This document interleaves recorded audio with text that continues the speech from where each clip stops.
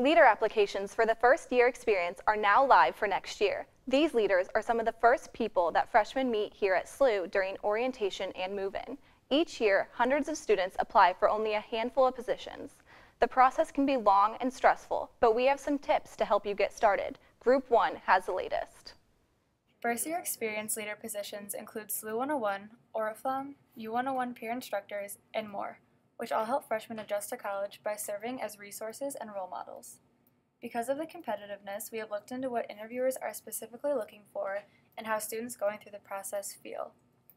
There's definitely a pressure to be outgoing even though they tell you that you don't have to be.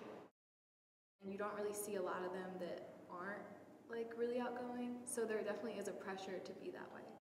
Students must pass through the application, a group interview, and then an individual interview to even be considered for the positions.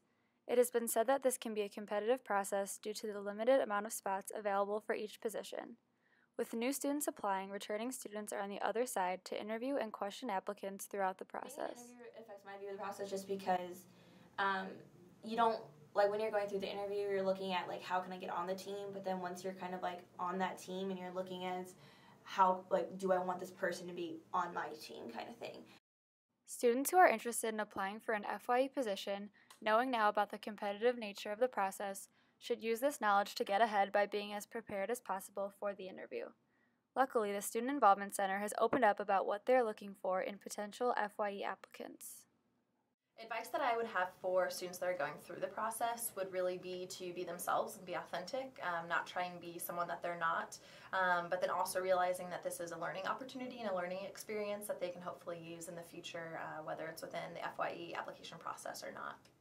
Any students that have an interest in applying to be an FYE leader should be sure to keep this advice in mind throughout the process to gear towards a successful application.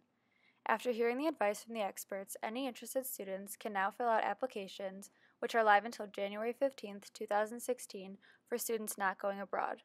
For more information, please visit SLU's website or stop by the Student Involvement Center in the BSC.